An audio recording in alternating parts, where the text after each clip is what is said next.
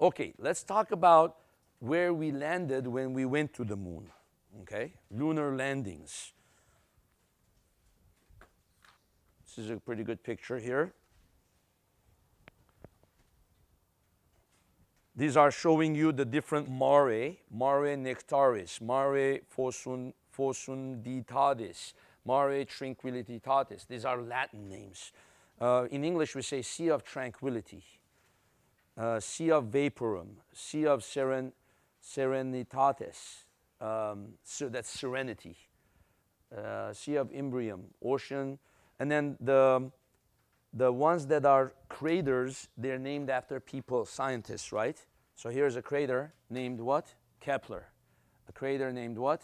Copernicus. A crater named what? Plato.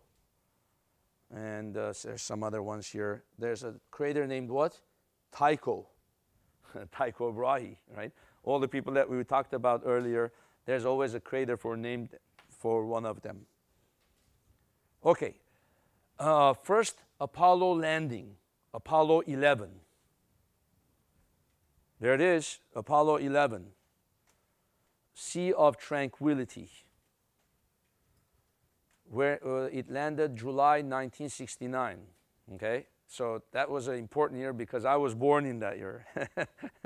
Okay, and then I was a little baby. I was, oh, there's something important going on. I realized it. Okay, that's when we landed on the moon. Okay, first landing.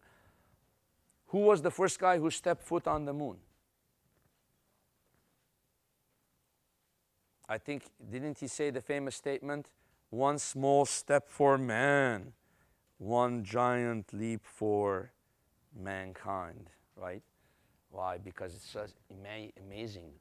We landed on an object that we were looking at for hundreds of thousands of years, okay? We were wondering about that object. So Neil Armstrong is the first person to step foot on the moon. Buzz Aldrin, second guy. I think the third guy never came down. He's in the satellite. Didn't Buzz Aldrin? No. Who recently died? I think Neil Armstrong recently died. Yeah, Neil Armstrong recently passed away. They brought back with them 22 kilograms of samples. Quite a lot they brought back with them, you see. So they landed Sea of Tranquility.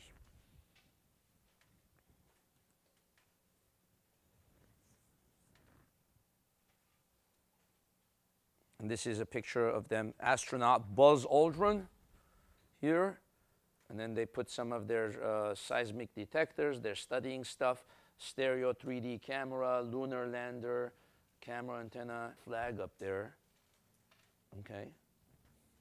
And the flag was waving a little bit, right? Why would it be waving? The solar wind, right? Solar wind causes it to wave. So it's not a hoax, guys. Apollo 13, April 1970, landing aborted due to explosion in the command module. Go Tom Hanks, because there's a movie named after that, and Tom Hanks plays in it. Tom Hanks actually has a whole series on the Apollo landings and the history of the Apollo landings.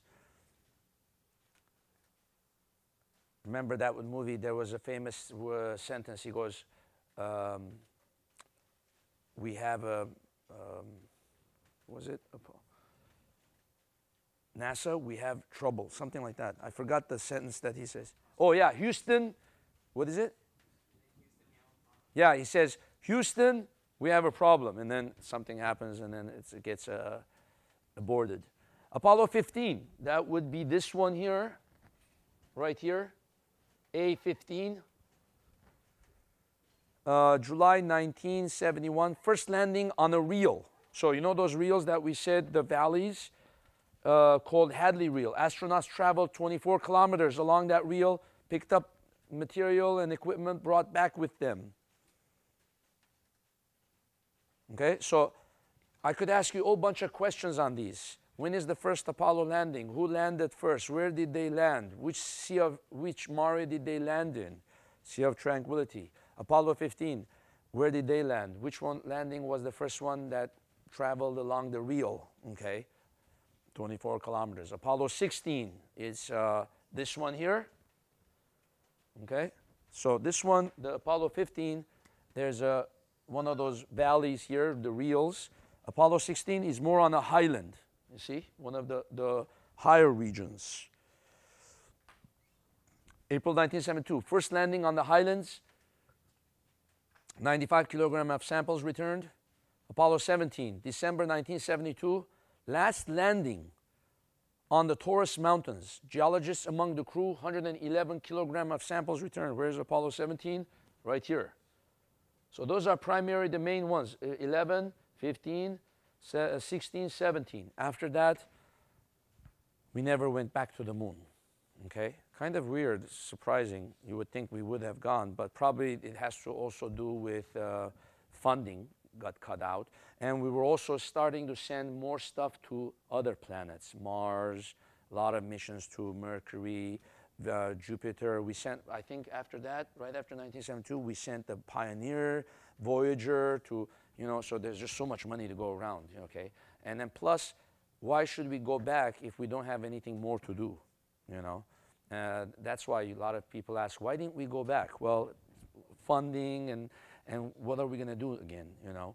So now they're thinking of going back, and now I think more the emphasis is going to be maybe find out if there's some evidence of water, can we live there, can we colonize it, and now we're going to go to the next stage, you know, really find out. Maybe put up a McDonald's there, franchise, start some businesses going. There are also other missions called Lunar 16, 20, 24, which the Soviet Union sent from 1970 to 76. That would be this one, L16, 20, 24. You see lunar missions. But they are not manned missions, no person in them. They were only robotic spacecraft and collected 300 grams of lunar soil, and they did some studies, but through the computer, no one actually landed. This picture I'm going to show you is the first footprint on the moon. Pretty interesting. And they landed, and then they took a picture with their iPhone, and they sent it back. No, not the iPhone yet. That was way long ago. I wonder if it will stay there for a long time. How long do you think it will stay there? Well, there's no wind on the moon, right? Or maybe there's a little solar wind, but there's no like air or whatever. Probably stay for quite a long time. I don't know if forever though. Maybe comet comes and hits the footprint, disappears.